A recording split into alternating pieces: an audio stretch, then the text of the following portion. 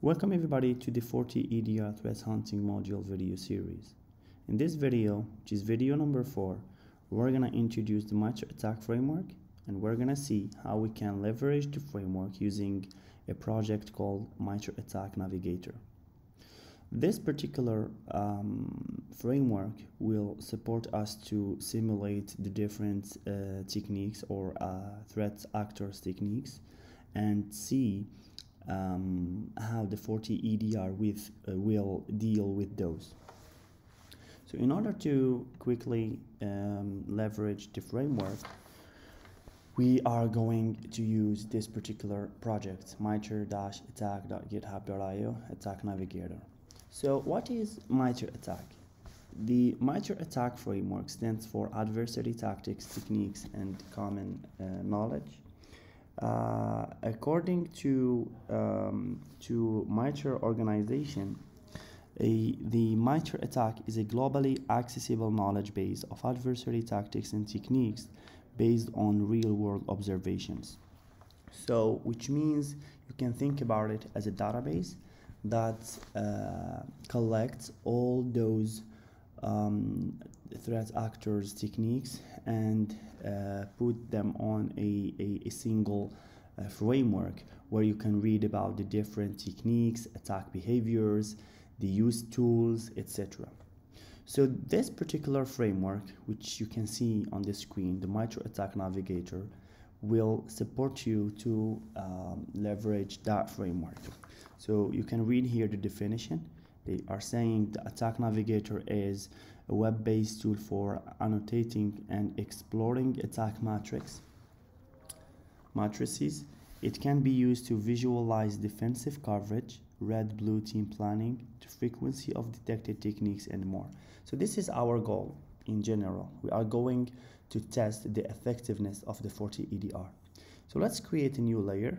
We have the ICS project, the mobile, and enterprise. So since we are interested in the enterprise-based attacks, we can click on that link or that button. Here you can see the Mitre attack constitutes of 3 things. We have tactics, we have techniques, and we have procedures. That's what is called TTPs. Okay, so the tactic that you are usually hearing about it, they are these big titles in this table: reconnaissance, resource development, initial access, execution, persistency, privilege escalation, etc. So you can think about a tactic as the attacker goal. So for example, an attacker has a specific goal where he needs to get initial access to your environment. This initial access, you can consider it as initial as a goal, okay? And this goal or this tactic can be achieved using different techniques. So the attacker, for example, can use a drive-by compromise. We're gonna come into that later on in the future videos. The attacker may exploit public-facing applications, of course, vulnerable applications, external remote services, like for example DNS, even you can say HTTP, NFS, FTP, hardware additions. Maybe he can bring a Raspberry Pi and put it in your environment in case the attacker has physical access to your environment. He can use phishing, replication through removable media, splashing compromise, trusted relationship, valid accounts, etc. So these techniques can be used in order to achieve this goal. So the attacker may use all of those, and at the end only one technique will work for the attacker. So again, the tactic is the goal of the attacker. Just take it as it is, as this definition, okay? This goal can be achieved with different techniques. The techniques are listed here. So even here you can see the reconnaissance has 10 techniques, the resource development has 7 techniques, the initial access 9 techniques, etc. And one more information about the techniques. The techniques can be found in different tactics. For example, a valid account can be found in another tactic. Let me see if that's a good example. Yeah, no. Valid account now is in persistency, in privilege escalation, and initial access. Okay, so now what's the point behind using this project? Simply put, here we've got a beautiful, to be honest, interface. You can name it here. For example, let's say APT29. We're gonna deal with APT, for example, 29, right? So now it's called APT29. So now we've got a beautiful search bar here. Okay, here you can, for example, search the techniques you want by threat groups, by software, by mitigations, etc. So now I'm interested to search by, let's say, threat groups. Threat groups, I want to look for APT29. So you can select it, okay?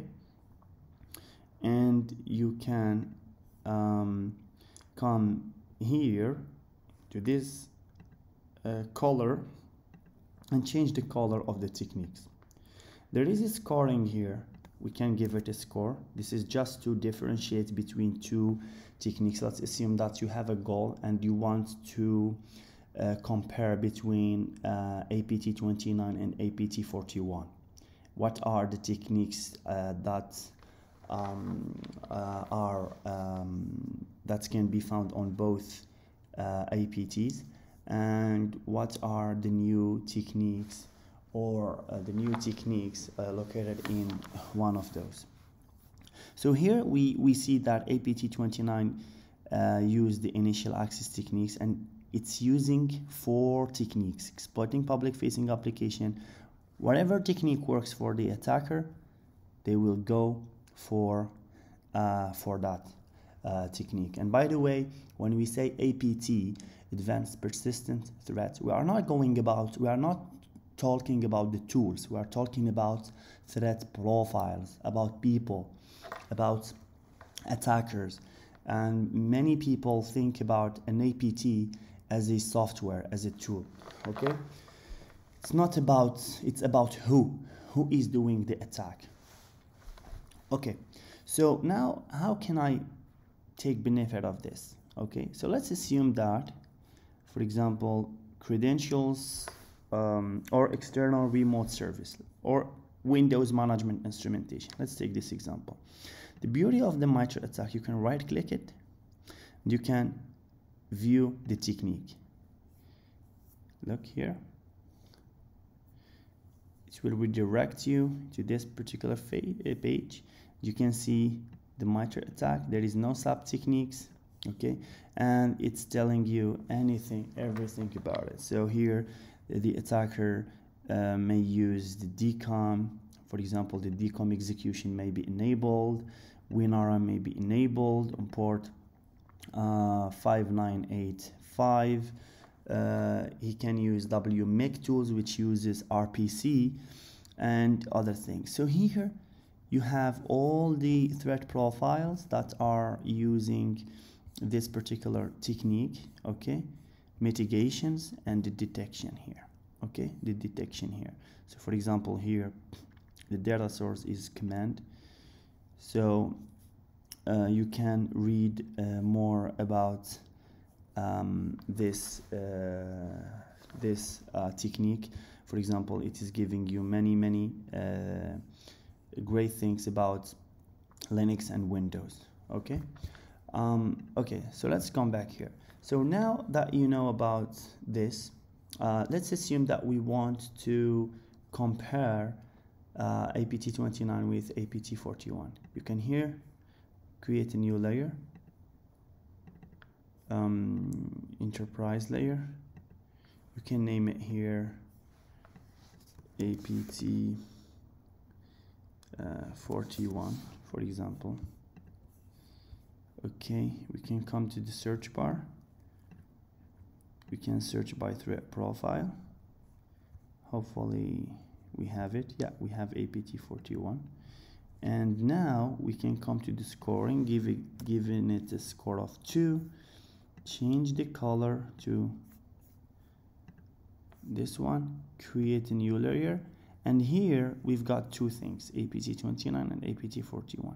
You can create a layer from another layer, the third one. Here you have the domain, let's say Mitre attack v10. The scoring expression, as you see here, we have A and B. It was given a letter name here, APT29. It was given A, and this is B. So I will say I want to add A to B. And that's it. This is really simple. It will create a layer from me, and it will tell you that, okay, you have the red, look here, the green, it's score 4, and this is 1. So you can see the addition. For example, we give the APT29, we gave it score 1, and APT41 we gave it score 3. So 3 plus 1 is 4. If you notice here, the score is 4, which means this is this particular technique is used by both of them. Here score 1, which is APT21. Here score 4, it's used by both of them.